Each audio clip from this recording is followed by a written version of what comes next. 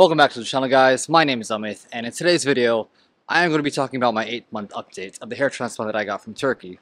But also, I bought a drone and I'm going to fly this thing.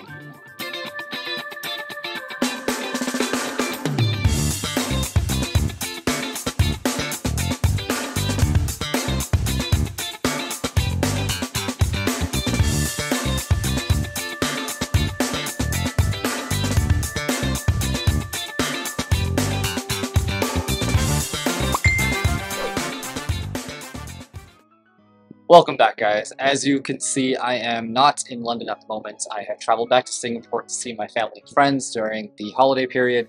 So it's nice to just be back in the sun and getting a chance to just meet up with all my friends while back here. But I didn't want to forget about the 8-month update, so I wanted to get on here and show you some cool new things that I've been getting myself. I know a drone generally isn't very useful for a hair transplant channel, but hey, I'm also a filmmaker and I really love to just try new things. So yeah, I thought I'd show you guys the cool thing that I got. Hopefully you guys like that little intro. Now for those who are here for the 8th-month update, I'll give you a little preface of my journey so far. I got a hair transplant initially from Istanbul, Turkey for 6,100 grafts, extracted from my donor area and placed onto my hairline and my mid-scalp. The second time I went back was about 8 months ago this year, and I got my crown filled in with about 4,000 grafts extracted from my donor area. Initially, I wanted to get everything done at the first time I went, but the doctors advised me not to do that, to come back for a second session, which is what I did. I've seen so much hair growth in the past 8 months that I just want to keep sharing. I do post tips and advice about anything about a hair transplant, as well as my journey. If you guys are interested in that, definitely do consider liking and subscribing to this video, especially those who are considering to get a hair transplant or those who have already gotten one. These videos should prove helpful to you. If you find any value in it, definitely do consider liking and subscribing. Do make sure to stick around to the end of the video as well. I submerge my head in water and show you how my hair looks after that. So definitely do stick around till the end to check that out. Alright, let us jump right into this update. So based off of the last couple of months, I've seen some small growth here and there on the back of my head, but for some reason now I feel even more comfortable going out of my house with the amount of hair I have on my crown. The growth has been slow, but it is growing. Thankful enough I have these videos to really track my progress month to month to see how well it is growing. And compared to the 6th and the 7th month, I do see substantial growth on the 8th. It's made me feel even more comfortable to be able to be sitting outside, walking out, going and meeting friends without even having to cover up my head anymore. I used to always wear hats to go out, or fibers sometimes if I just had to go meet a friend.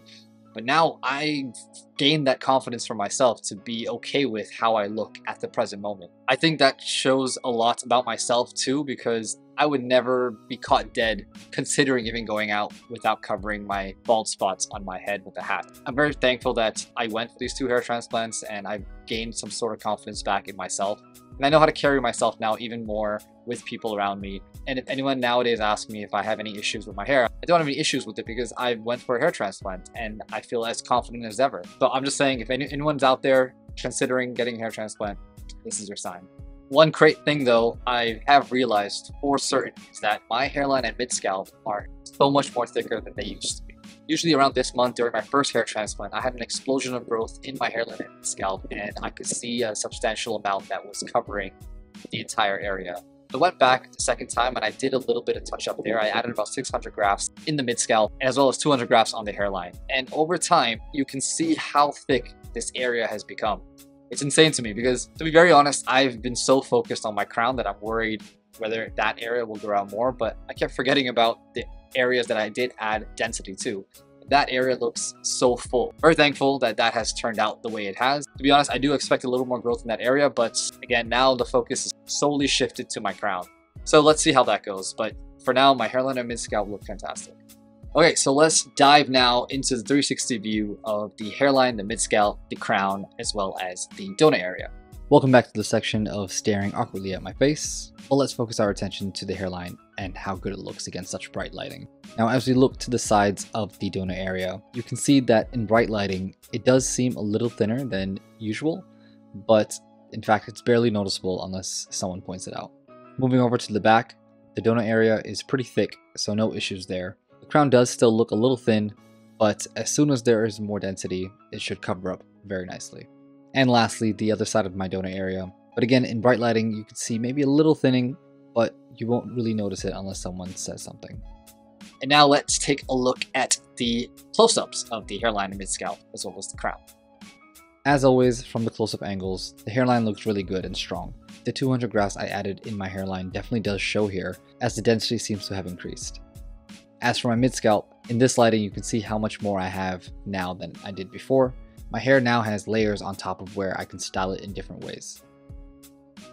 For my crown, the growth has been increasing bit by bit, and you can really see how much coverage I've been getting over time. One thing I like to do is brush my hands through my new hair and try to shape it in a way that looks most natural and covers the area the most. There's still some ways to go, but it's getting there. Now's the part where I show you the monthly progress of the top-down view of my head from the first month of getting the hair transplant up until the 8th month. You can see here from month 1 to 4, the area on the crown started off as needing a lot of coverage, but slowly it's been transitioning into less and less over time. Month 5 and 6 is where I personally started to see more hair growth, and it gave me a little more hope overall about the hair transplant. Month 7 is where I thought the coverage was quite good and was starting to sprout much more. And now in month 8, you can clearly see that my transplanted hair covers up most of my previously balding area. Now let's talk about the aftercare updates. Compared to how it was last month, I did mention that I was traveling a lot, so I didn't get a chance to keep up with my aftercare properly, but I have been back into the regimens following all my routines that I usually do. The first thing I take every morning is finasteride. I've been taking 0.5 milligrams of finasteride every morning. I've never had any side effects since the beginning of time of taking finasteride. I only started taking it about 2 years ago, and I used to start with a 1 milligram a day. That kind of fluctuated between 1 and 1.25. I usually took that amount during my shedding phase because I knew I wanted to keep as much hair as I could during that period of time. But once I got out of the shedding phase and I hit my 6-month mark, I kind of switched over to a little lesser dosage because, again, I saw so much substantial growth in my hair that I didn't feel that I needed to take so much finasteride to keep what basically wasn't there. I've stuck to 0.5 milligrams and it's been working fine for me with no issues, no side effects whatsoever. Moving on, I also apply Nanoxodil every morning and night. I've been using this product called GRAFTS. I've talked about it countless times on my channel, and it's effective enough for me to see substantial hair growth as well. I apply it on my donor area first, then I spread it all over to my scalp.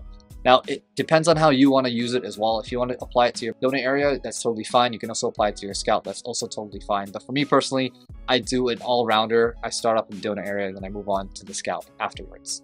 It also comes with a derma roller that you can also use actively on your scalp. Derma rolling is also very effective when you're trying to fight hair loss. It works hand in hand with minoxidil. It opens up the pores on your scalp for the minoxidil to be absorbed inside. So yeah, these products are very useful for me. Hopefully they are to you.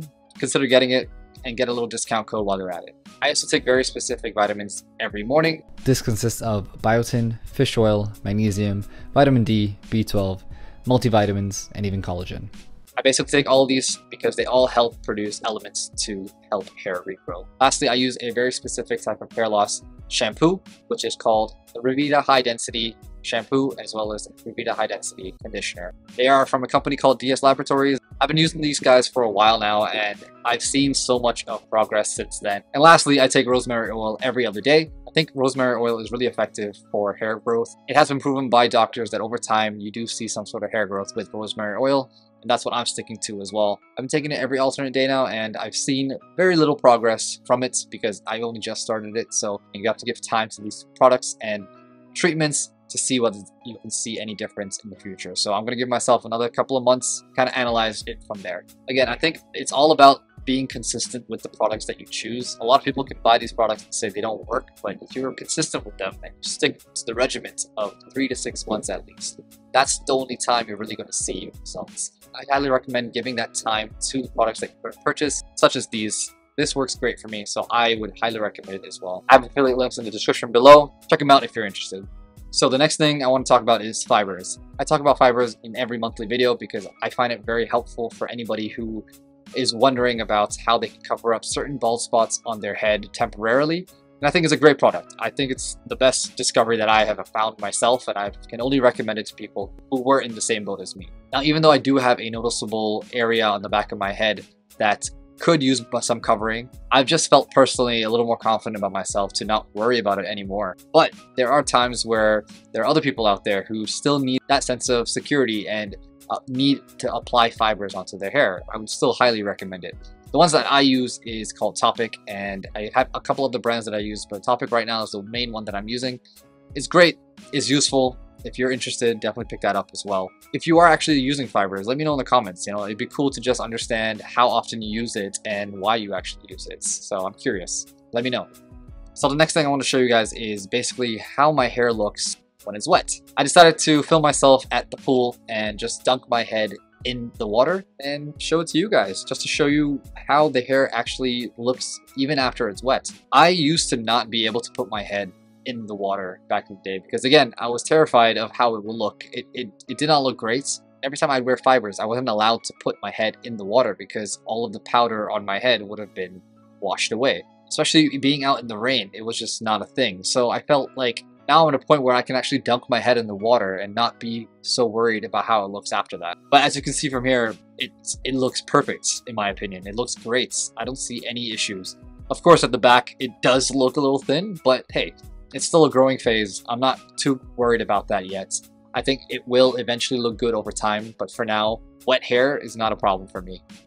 I used to be very scared about showing my bald spot to people, but nowadays I'm so open about it to anyone. I tell people that I've gone for hair transplants. I show them my channel. I show them that, hey, if you need help, watch the videos. I know that they help me and I know they help my audience, so I only can refer more and more people to check those videos out.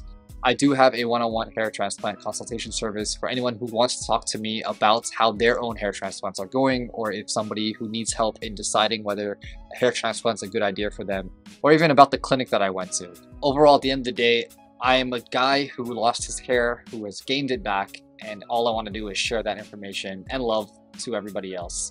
Hopefully that does help anybody out there as well. Alright, so finally, I think I just wanted to say thank you to everybody who's been following along this channel so far. I've been making a lot of progress on these videos. There's so much going on in my life, but I'm still so happy to update everybody about how my journey is, and hopefully it inspires somebody out there as well. As some of you know, I've also started using TikTok, and I've already reached 1,000 followers there, which is crazy in this quick amount of time. And a lot of my videos get tens of thousands of views, which is fantastic because, again, at the end of the day, I'm all about helping people. If you haven't followed me on TikTok too, there's a link below. The support is genuinely appreciated. It only helps everything that I'm trying to do grow and make better videos for you guys. So just keep on supporting, and I really, really appreciate it all. Alright, I think that wraps it up. It is a beautiful day here in Singapore. I'm going to go out and explore for a little bit. I hope this video was helpful to you guys. If it was, consider liking and subscribing to the channel, and I will see you guys in the next one. Peace.